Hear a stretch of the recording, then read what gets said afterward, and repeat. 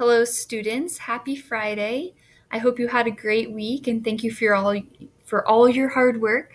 Don't forget to finish your narrative story about April Fool's Day today.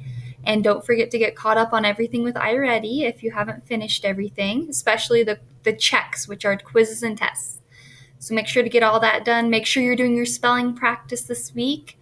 And if you have any questions, let me know. Keep up the hard work. Today we do have a Flipgrid assignment, so check that out and post your video on Flipgrid.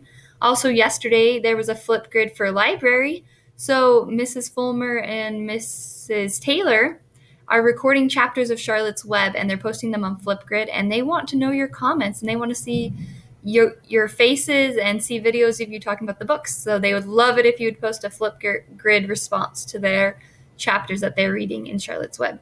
Anyway, have a great day. Have a great weekend. Have a great spring break. Next week, we will not have any assignments posted. So during the week of spring break, there won't be assignments online, but then the week after that, we'll be back up with online school. So if you have a lot of missing assignments, spring break might be a good time to get caught up on those, especially the iReady ones. But I hope you also just get a chance to relax and have fun and play outside and hopefully stay safe and healthy. Okay, anyway, have a great day. I'll see you guys after spring break.